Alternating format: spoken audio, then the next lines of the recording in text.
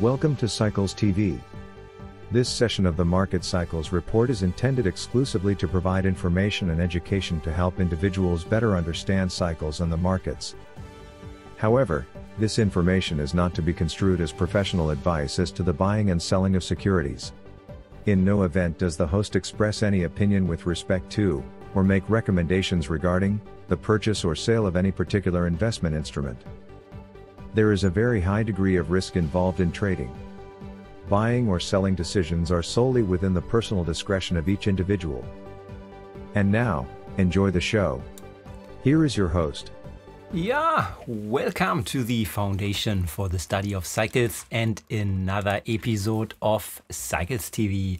My name is Lars von Thienen and welcome to another session and a special episode also today on cycles, as we just recently managed to reprint the book from Edward Dewey, Cycles, the Mysterious Forces That Trigger Events. And due to the fact that this great publication is out in reprint from the original version, I would like to use this episode to highlight another specific chapter and topic Dewey told us in his publication. And in that case, it's related again to chapter 9 of his book, The Cycles of Wall Street. And in that chapter, he also talks about what he called fake cycles. And what he called fake cycles at the time of 1940, 1950, 1970, as this initial release was published, is still valid when we use the cycle scanner in our environment today.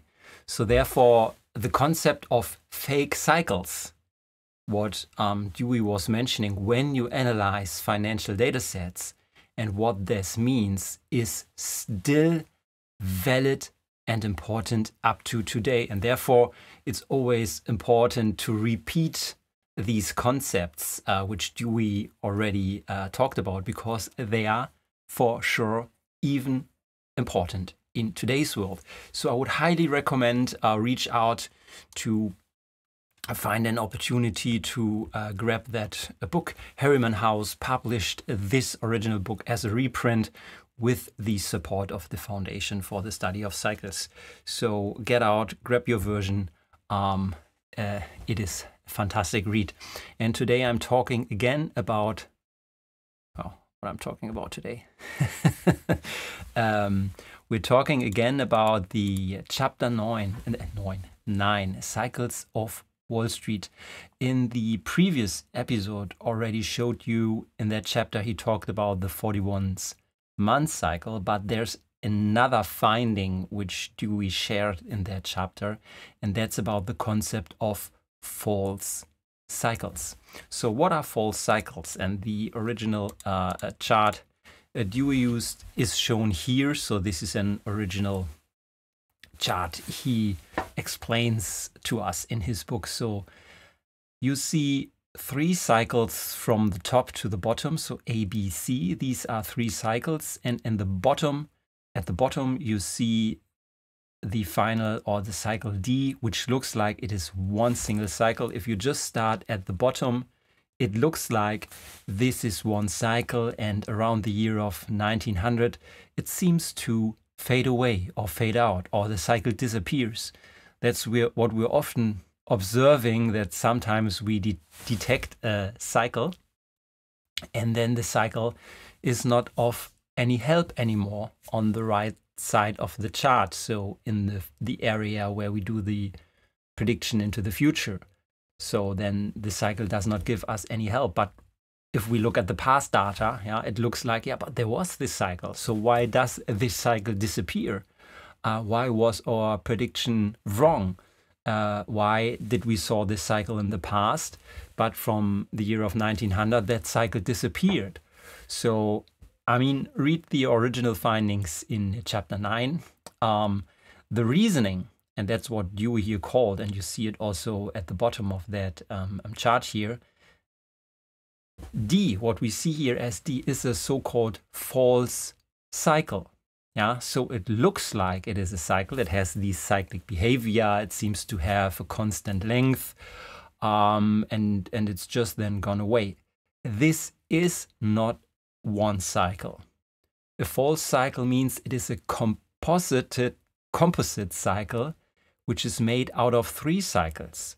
So D is just the sum of the cycles A, B, and C. So there are 3 cycles in the underlying data set, A, B, C, which when you sum them up, gives you the visual shape, what is shown in D. So D is not one cycle, D is the sum of 3 real cycles. What this means, you need to be able to nail down the cycles in whatever data set to the real cycles which are in there.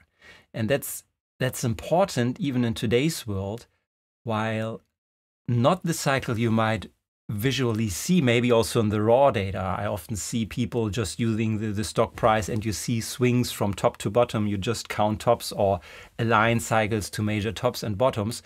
But what you visually see, like D, might just be the sum of a subset of different cycles. And if you then try to extrapolate that visual cycle you might see in the data into the future, you will get tricked and you will be completely off with your prediction, because you assume you're seeing a cycle, but what you see is just the combination of 3 cycles. So that's what Dewey calls so-called false cycles. And this is valid even today. So you need to be careful not being tricked by your visual identification of cycles, and even not using one single cycle. Often it's more important to use a combination of cycles. And what does this mean? So let's therefore switch to some live example in what we have today. Today we have digital signal processing and we have our cycle scanner. So for sure, I have prepared an example out of that. So if we just start by looking on this data set here, which you see on the screen, yeah? And this looks like, there's one cycle in that data set. So, I mean, you even don't need a cycle scanner. You don't need digital signal processing. Just use your eyes and count the length here from this top to that top, and you will easily be able to spot the length of that cycle. I mean, that has a constant length. The amplitude might vary a little bit, but this is clearly just one cycle. So what's the issue here? So let me move that out of the way here. So isn't this just one cycle, Lars? What are you telling me here? This is a false cycle. This is exactly a false cycle, which might visually make you coming to the assumption that this is a cycle with a length of, just measure it on your own and it doesn't matter. I just want to show it to you.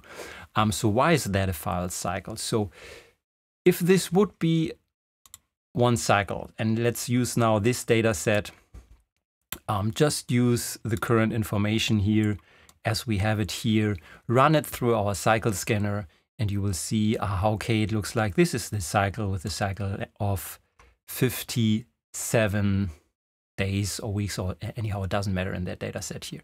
You will then start, and you see it's just overlaid. So this is the one cycle you assume is there. And then you start to plot your prediction into the future. So this is today's data point, and then you predict it into the future. Basic procedure, as we always use here. And if you look what happens in the real data set, just the light blue, you see, this cycle is now disappearing. So the projection with the top or even the bottom or the top here or the low here just is off. So we assume our cycle analyst does not work. Cycles do not work to do any prediction. That's the skepticism or the skeptics on cycle analysis will just find a clue.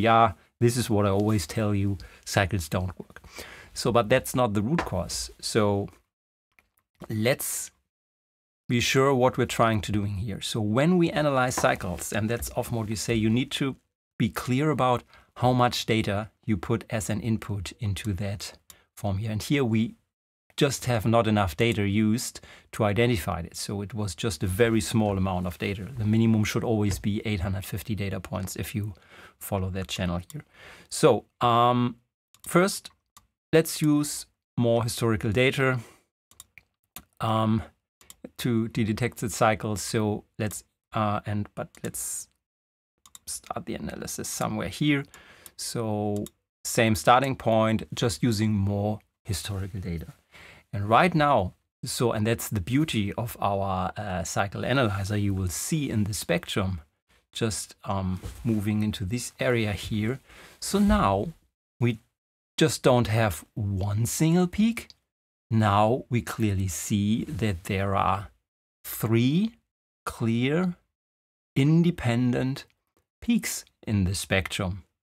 And now you see that while just from the visual interpretation saying, yeah, this is just one cycle, and if you put just a simplistic Fourier analysis with not enough data, it will show you also in the spectrum the peak, just what I showed you 3 minutes ago.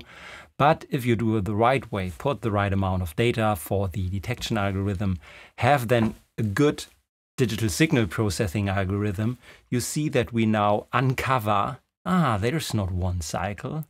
There are 3 cycles active in the data set, which we just throwed in the analyzer, right? And you see how nice this is. So this really looks, it is one cycle. But if we now use all 3 cycles, so we use the main dominant one, which is also the one which is visually seen, but now we add the other 2 cycles into the mix here, you see how this will shape the prediction of our model into the future. And you will see that even though there was high amplitude peaks from that cycle in the past, the projection of this cycle into the future will give us no clue of important bottoms or top to be expected. And if we overlay this now with the real data, now you see that we are able, I mean, this is a simplistic data set, yeah? So don't take it as a real data set example, but I just want to show you that if you use modern standards of digital signal processing, you will be able to identify, this is not one cycle, maybe in the raw data, there are 3 cycles in that data set. And if they are so closely related from the length, as seen in the spectrum here, but have sharp peaks in the spectrum, so they are clearly differentiated to each other, it's not one big bulb there are 3 cycles, then you use the combination out of these cycles to produce the composite here. And now our prediction model gets quite more accurate. So we take into account not using visually spotted or with simple algorithms identified single cycles.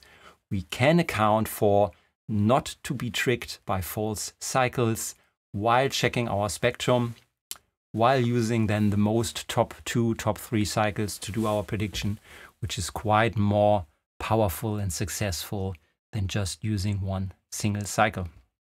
So that's the power of not being tricked by false cycles, and be aware that even the combination of different cycles can result in a new cycle in the raw data, which is just made of underlying more important cycles. That's why cycle analysis is so important, and that's why also, and this is a topic I'm very often addressing, that's the topic why if you try to find important cycles just from visually analyzing the underlying raw data set and then trying to align cycles on important bottoms or tops on the raw data, then you might get tricked by these visual false cycles. And just to highlight, our cycle scanner is able to detect the underlying root for these cycles, which then helps you to make better prediction models. Yeah, so again, another finding from Dewey, which is 70 to 80 years old. You will find it in the reprinted book now available. And with knowledge still important in today's world with our modern and new technology, which we use to identify cycles. So this was just another episode to show you how important Dewey's findings are still in our today's world of cycle analysis. And even while using new tools for cycle analysis, the knowledge, which is 70 years old, is still so important to have in mind when you're using the modern tools. And maybe just to end, also someone with a tool still stays a fool. No, I mean, I think how was it?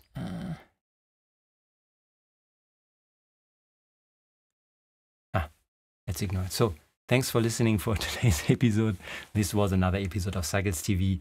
Again, pre-recorded due to some circumstances, and I would like to see you in the next live episode here also to have some discussion. Thanks for watching. See you next time.